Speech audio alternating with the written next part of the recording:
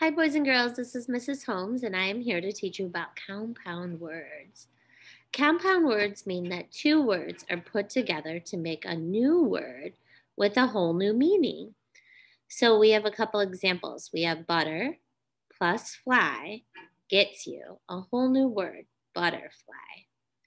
Or we have cup plus cake equals cupcake. Or we also have hot plus dog gets you hot dog.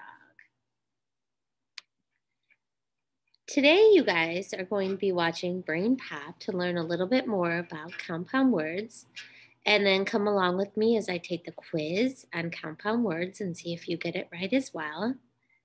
And then the last thing you're going to do is a seesaw activity. So for the seesaw activity, you're going to add the missing word in the pink box. And if you look on the side here are the words so you can spell them correctly. Then you're going to use the text box or the drawing tool to write the compound word in the white.